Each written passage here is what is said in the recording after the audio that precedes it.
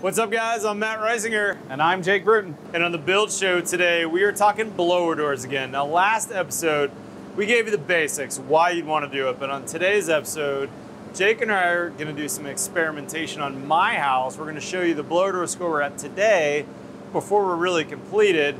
And we're going to play with it. We're going to drill some holes in the air barrier, and we're going to show you like a real world, this is how much the air barrier is leaking to get to X. Today's Build Show, all about air leakage and blower doors. Let's get going.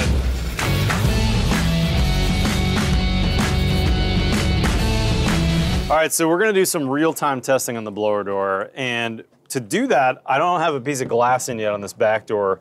So Jake came up with this idea. What are we doing here, Jake? We are gonna poke some holes in it, and we're gonna measure in CFM what each one of these holes that we drill in this. And the beauty of this is that we, in real time, can see what a 3/4 diameter hole does to our envelope. What Inch and a 2 3/4, yeah. Inch and a half.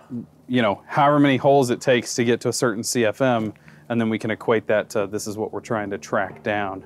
Right, house. I've done this before, and the pro tip is drill them from the outside, because if you drill them from the inside, when you're depressurizing, all that sawdust goes right in your face. Right in your face. So, all right, let's do it. Okay, so now we have our meter adjusted so that we're getting CFM, so that's cubic feet per minute of air moving through the envelope. Right now we're leaking at a rate of 954. So let's drill 3 1-inch, 1.5-inch holes and see what that does. All right, Andrew, drill some holes, brother.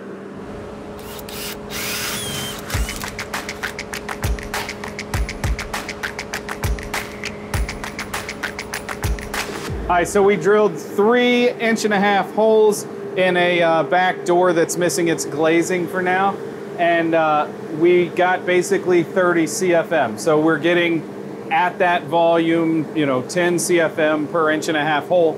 The interesting thing is not every hole leaks the same amount of CFM, so it's not simple math to be like, oh, well, if it's double that, it's gonna leak. Let's drill like a 3.5-inch diameter hole or a 3-inch hole and see what that does. Okay, sounds good. Andrew, give me a big hole!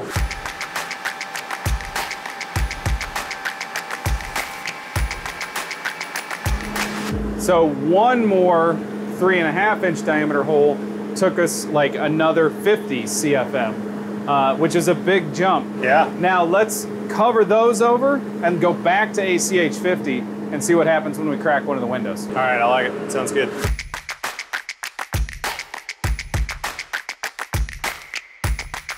Let's open this. This is a European tilt turn. Oh my gosh, feel all that air flowing in. Goodness gracious, you can see my wall. My paper is just flying on the walls here. That's a massive leakage right there, Jake. All right, let's go see. So we were at like 1.6, 1.7. Let's open the window and go see what it did now. Change the air changes per hour. Oh my gosh, look at that. Just shy of 3 ACH 50, which is code most places in America. So we would have passed code with a window open. With the window open. Which means, why are we having that conversation about how difficult it is to get to that point? Yep. But also the amount of air that's moving through there that your house is allowed to leak is per a lot. Code is a lot. Is a huge lack of control. I could just feel it blowing all the way around there. And think about if that's spread over the entire envelope, you don't necessarily feel it, but it's the same number. Yep. I'm gonna stop it just so we can talk. So a couple takeaways I would say, Jake. First of all, my house without my finished air barrier, 1.7 ACH 50, not as low as I would have liked, but this attached garage and the way my garage is attached is not frankly ideal. At your house, it's not finished yet either. It's not finished yet. At your house, I saw you sheathe that with zip sheathing and then tape it so you could really tighten it down. And then your electrical on your house was all applied later with conduit, right? All conduit underneath. Basically, we're treating the envelope as one box, and everything that's outside the envelope gets applied after the fact. So zip sheathing runs all through there, and then we just put garage doors and another wall on. And in my case, I've got this kind of continuous space. This is the wall between my house and my garage. So my garage is right on the other side of this wall. I used zip sheathing in the wall and taped it, and I'm taped to the floor on the inside, but on the outside, this band joist area is pretty leaky, even though I've wood blocked it. it's got a fair amount of airflow. I'm curious whether there's much difference between spray foaming that versus putting zip sheathing and taping it. And I actually have a couple froth packs. I wonder if tonight or tomorrow I do a little froth packing, see if we can get that lower. But the other takeaway too is you got to really think about how many operable windows and doors you have in your house. When we walked around, we saw some leakage around the operable windows. The fixed windows, really no airflow through those fixed windows and doors.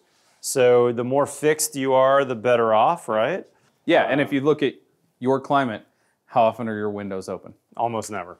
There's very few, almost 0 days a year that I want my windows open, because even if the temperature is okay out there, usually the humidity is high. Yep. Any other takeaways from this that you can think of, Jake? Closing that window, metaphorically on your envelope, increases your control. Huge. And it's all about getting control. And the people who say, your houses are too tight, you're killing people. No, even the tightest houses, even code build houses that you have a blower door test, frankly, are pretty darn leaky and could as much as 2 windows open, right? Like this example over here, we went from 1.67 to 3 by opening a window. So houses are not too tight. Most of the time, houses are too leaky and they need to be tightened. All right, guys, it's been a day or two since Jake left, and I was honestly a little disappointed with my number. We were around 1.5, 1.6 ACH 50, but this right here, I had a feeling was a pretty big culprit. We didn't do any real air tightness measures between the house and the garage where my floor system was. So what I did was I had my buddy who owns a rig from DAP come in. It's basically a froth pack type system with closed cell foam. And we sprayed this area at the top of the wall that separates the garage from the kitchen area. And then also we sprayed a few kind of detail areas in the garage ceiling, because I've got second floor above my garage, which is never ideal from an air sealing perspective. We're gonna run the blower door again and let's see what we dropped on this house. And then my secret weapon is I have the aero barrier guys on schedule, but let's see where we end up with those measures that I just took. This is a RetroTech machine, which is really nice because it's actually gonna calculate everything for me. I've entered in ahead of time on this machine what my volume of my house is. We're about 34,000 cubic feet of volume on my entire enclosed envelope, including my attics and everything. And the fan's ramping up now. And this is the pressure differential between the inside and the outside. And we're sucking air out of the house. And we're kind of normalizing here. We're equalizing right around -50, that's -50 pascals. And with that volume calculation, this RetroTech is showing me that we're just shy of 1 ACH 50, 0.98, 0.99, maybe 1.0, somewhere in that range. So that was a significant leak in my house. But what this is telling me is that even with all of my other air tightness measures, I have some other leakage going on. And I've already pre-taped my windows. Any operable window has been taped in the house, so I'm not getting any leakage from operable windows. So these are places that maybe I had my electrician or my plumber drill and I didn't realize it.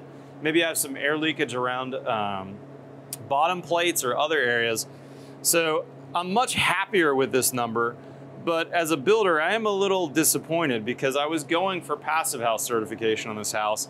And I thought that with all these measures I was taking, I was gonna get there on my own, and I'm not. It's time to call on the cavalry. But I think the point of this video is to show you that a blower door as a builder during construction can be a really handy device so that I can really see what I'm doing. And honestly, in my 15 years of building here in Austin as a custom builder, I've done a lot of things over the years to kind of tighten down my houses. And as I've done that, a lot of times I'm disappointed that I didn't have bigger jumps. Frankly, this jump here is one of the biggest jumps you're gonna get in terms of air tightness. But I've done lots of things between spray foam cans and caulking and all kinds of stuff. And this number is good. This is great. We want our houses to be below 1 ACH 50 across the US. That's a great number. But I was looking to be even tighter than that to make a passive house certification. So stay tuned for a future video. We're gonna be doing some aero barrier over here. If you're not familiar with them, total game changer technology. I met them 3 years ago at IBS, and they have some cool tech. So guys, if you're not currently a Build Show subscriber, hit that subscribe button below. We've got new content every Tuesday and every Friday. Follow me on Twitter and Instagram. Otherwise, we'll see you next time on The Build Show.